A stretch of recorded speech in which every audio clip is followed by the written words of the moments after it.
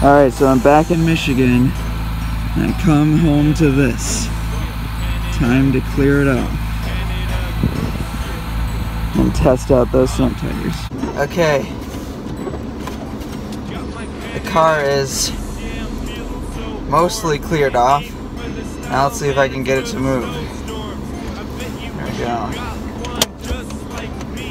It's been warming up for the past 15-20 minutes.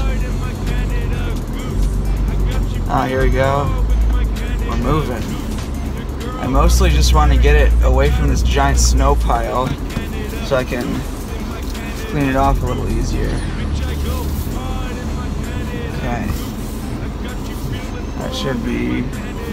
we're still kind of in that snow pile.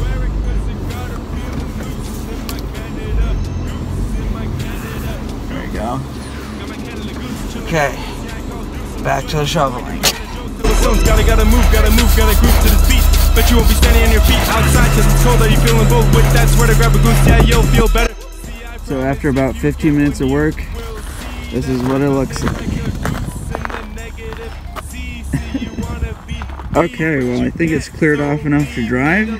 So I'm going to take it to the car wash and get it all the way cleaned off, get all the salt off of there, and hopefully I won't be driving back in an ice cube. Look at how nice and warm it is in there. Let me tell you guys, heated seats are extremely important today. I look like an Eskimo, don't I? Yeah, heated seats, awesome. Definitely so glad that I got heated seats in this car because right now, oh my gosh, they are heaven.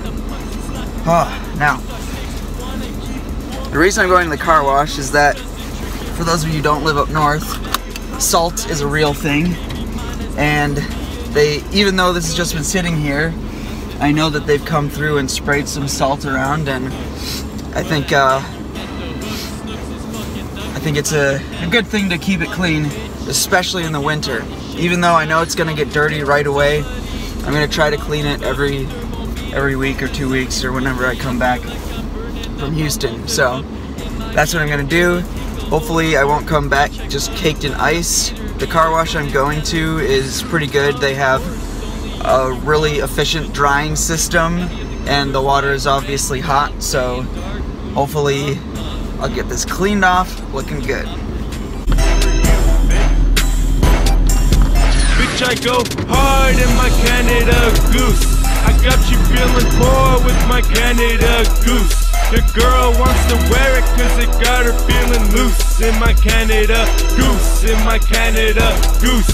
Bitch, I go hard in my Canada Goose. I got you feeling poor with my Canada Goose. Your girl wants to wear it cause it got her feeling loose in my Canada Goose, in my Canada